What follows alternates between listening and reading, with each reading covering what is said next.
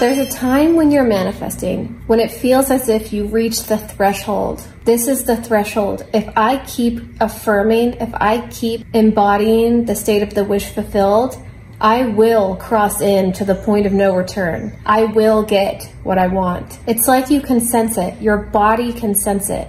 And I want to talk about this because I can sense it. And I think you can too. You have a choice. Do you keep going or do you self-sabotage? I want to talk about this because sometimes when you reach the threshold, you can feel a little bored. You don't necessarily feel like you're yearning or super excited about manifestation anymore because it's just so obviously there, because it's like it's already arrived. So why would you have that much energy about it? Truly manifesting is less magical and more discipline. Yes, it feels magical and the excitement is there. It's definitely there, but it's not without disciplining your emotions and disciplining your state of being, which can feel a little boring, right?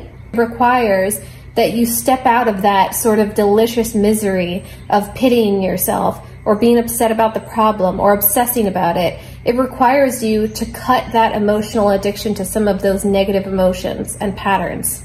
It can even feel a little bit like that wasn't magical at all. I just became the person who is good with money, so duh, of course I'm going to be good with money. Yeah, exactly. So you have to accept this about the process. When you get to the point of, yes, I am the person who has a real relationship in which I'm cherished, it may not be satisfying this sort of like delicious toxicity within you of at the same time longing and being miserable that you've been abandoned. If you simply are the person who is cherished, there you go, there it is, you stick with it, you discipline yourself, you don't listen to the sad songs. I know you love to listen to the sad songs. We all love to listen to the sad songs. They just take us on a journey. It just pulls at our heartstrings, you know? It's just like, it's kind of yummy. But that's going to fuck you up. Manifestation can feel a little boring. It can feel like discipline, because it is. You discipline your self-concept.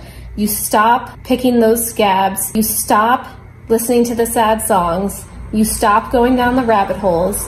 You stop entertaining these negative thought patterns. You stop buying these triggers in the 3D. And I want to remind people, because I sometimes think what holds us back is the fear that once we get what we want, life will stop being interesting. Life will still be interesting after you are the person with complete financial security.